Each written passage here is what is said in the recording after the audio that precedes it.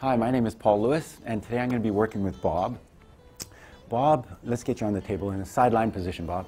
Bob is unable to lay on his back in a supine position, so I'm going to have him on his side, okay? So let's have a look. Okay, Bob has wide shoulders, and Bob's shoulders are a little bit wide, so you can see it's a bit compressed, and in the neck area, how are you feeling there? Okay. He's notified to me, he's indicated to me that he's a little bit scrunched up in this area. So what I'm going to do is have you sit up, Bob, for a moment. You can just sit up. There. I'm going to use the sideline positioning system to make Bob a little bit more comfortable, hopefully elongate the shoulder area to allow him to have a little more comfort, support the neck area, realign the spine with the cervical area. Let's have you just, one second, Bob. Let's use this wedge to elevate it a little bit here, give you that extra distance in the shoulders. Let's have you lay down right here.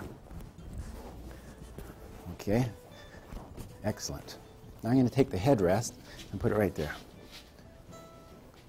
Perfect. How's that feel for you? Better. Better? Good. Okay, now what I want you to do is just back this leg up. Excellent. I'm going to use the leg rest here. There. Comfortable? Yes. Perfect. Okay. So as I mentioned earlier, Bob is unable to lay in a supine position.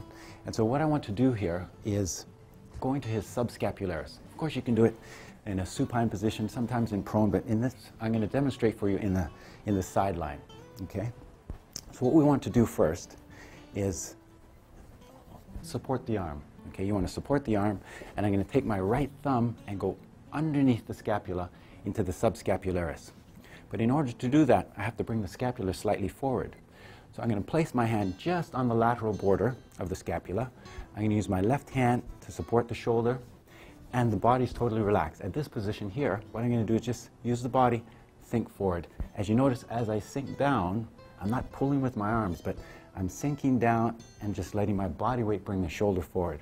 At the same time, I'm just going to scoop my thumb under, yes, into the subscapularis, and you can slowly use your body to sit back and knead the tissue. Very little effort on my part. There. How are you feeling, Bob? Comfortable? Yes. Excellent. There. You can take your time to knead the tissue if necessary. And from this position here, you can mobilize the scapula if necessary, moving back and forth. Very easy using your legs, moving your body as one unit. Okay? Perfect. And then if you like, support the arm, and you can put it back. There. The next thing I'm going to demonstrate, because earlier Bob mentioned that he was working and his ribs are slightly contracted on this side.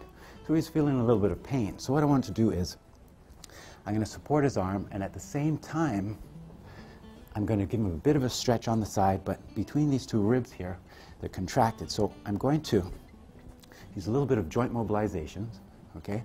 With joint mobilizations, until I'm going to lengthen the arm. Oh, there, I can feel a bit of a pull at this point. At this point, what I want to do is stabilize the lower rib. Between these two ribs, I want to stabilize the rib and bring the arm forward. There. And hold it for at least 30 seconds. At this point, you notice I'm laterally rotating the arm as I bring it above the head to avoid the acromial arch. And there. And then I release. And then you can move down one rib again and stabilize. And there, let's take it back and lengthen. How are we feeling, Bob? Good. Good. And you can do it all the way down the ribs, depending on how many are contracted and holding together. So let's release the arm, and we'll put it down to the side. So from here, just a few tips that I've just been mentioning.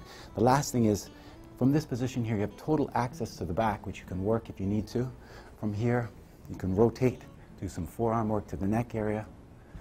There's a variety of things that you can do from this position, which, you know, I love the sideline positioning system, which seems to work for both Bob and myself. Thank you.